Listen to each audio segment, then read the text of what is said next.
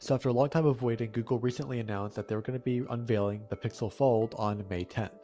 And from the information that we have, I really believe that the Pixel Fold is going to pose some actual competition to Samsung's Galaxy Fold. So in this episode, we're going to talk about a few things about what we can expect from the Pixel Fold event in a few days, as well as talk about a few potential reasons how it could compete with Samsung.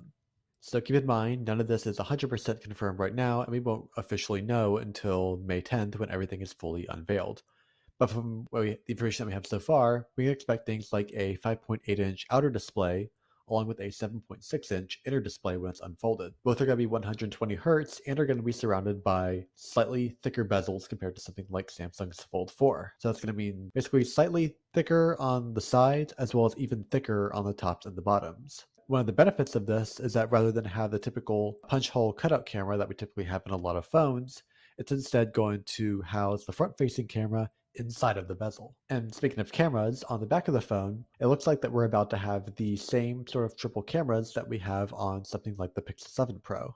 Now, the cameras themselves haven't been officially announced, but from what we can tell, this seems to be what it's looking like so far. That being said, it does seem to be foregoing some of the typical premium cutting-edge features that we usually get on something like a folding phone or, Samsung's Galaxy Fold.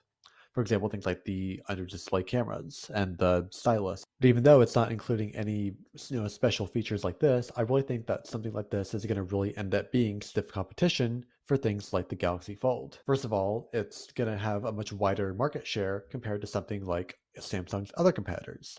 So even though we usually think of Samsung when we talk about folding phones, what a lot of people may not realize is that there are other folding phone competitors out there in the world, specifically in the Chinese market, where you'll find phones from companies like Xiaomi and Oppo.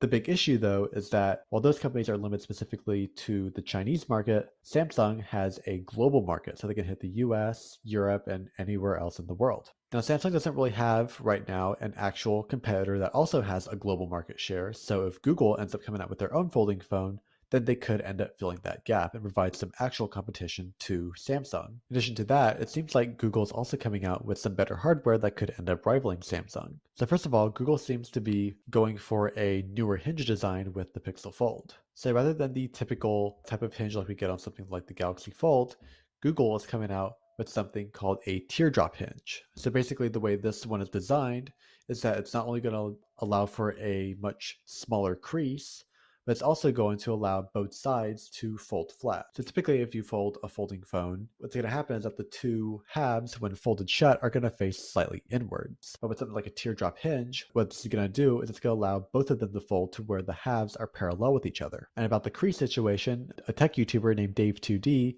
ended up getting a prototype of the Pixel Fold and noticed that yes, the crease actually was a little bit smaller than what we typically have on folding phones.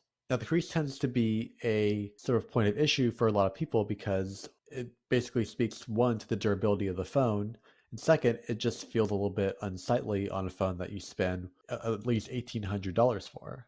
And plus, it's just not really fun to run your finger across, and it feels a lot nicer to have a more smoother, continuous display. So having something like this on the Pixel Fold would really give it an edge over something like a Galaxy Fold. In addition to the new hinge design, it also seems like Google is going to be going for things like the better cameras. So whenever you have a folding phone, one of the points that companies typically go for to save costs is usually by axing the cameras.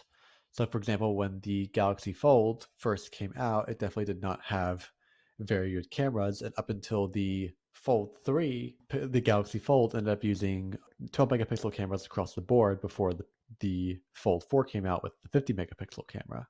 Where Google could have the edge, though, is that Google is typically known on the Pixels for having superior cameras compared to some other phones out there. Now, a lot of times this is mostly referred to in terms of just still photos, and there are some areas that they still struggle with, but in general, Google is known for taking somewhat better photos. But it's not just the photos that would give it the advantage, but also some of the software features. So for example, you have features like the photo unblur, which can unblur the photos that you take, as well as other things like the cinematic video, which came from the iPhone 13 Pro, that basically allows people to dynamically change the focus of whoever's speaking. And all this really stems from Google being able to use their own hardware in addition to their software. So being able to have this sort of unity between all the different components basically helps it make it a bit more of a well-rounded, cohesive package compared to other folding phones. And another advantage that could come out of all this is all this tying together at a bit of a lower price and a much higher value. So typically when you go to buy a folding phone, you'll usually see that the price is well beyond most people's budget.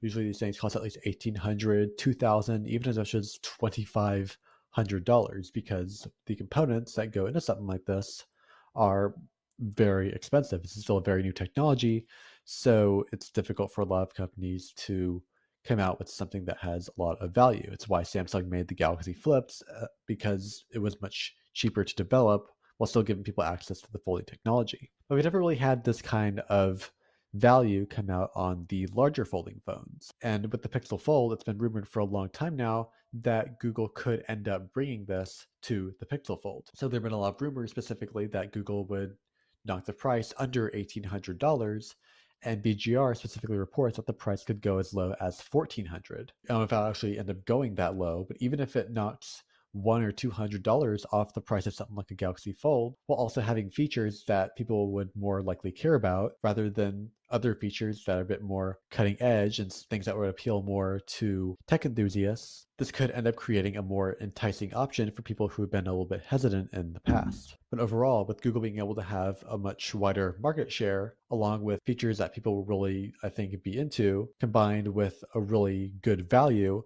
this could end up being something that could really end up competing with Samsung's folding phones. That's all I have for right now for this week. Thank you so much for watching, and I'll see you guys next week. Adios!